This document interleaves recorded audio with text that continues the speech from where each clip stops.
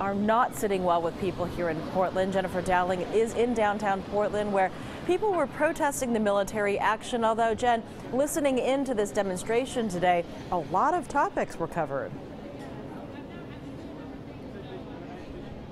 That's right. There's still a handful of people here yet at Terry Shrunk Plaza. There were around 50 at the beginning of the rally at 4 o'clock. Let's take a look at the video. There were speeches that were taking place, and then everyone started marching. And they do have some contention with the bombings in Syria for some specific reasons, and I'll go through some of those.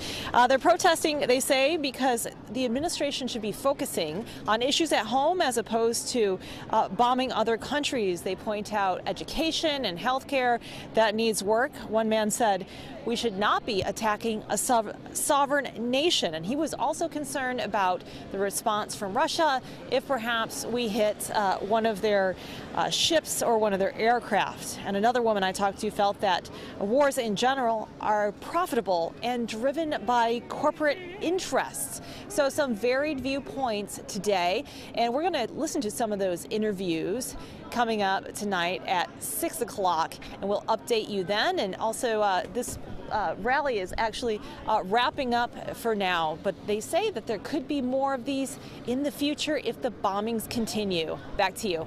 Jennifer, thank you. A Portland business owner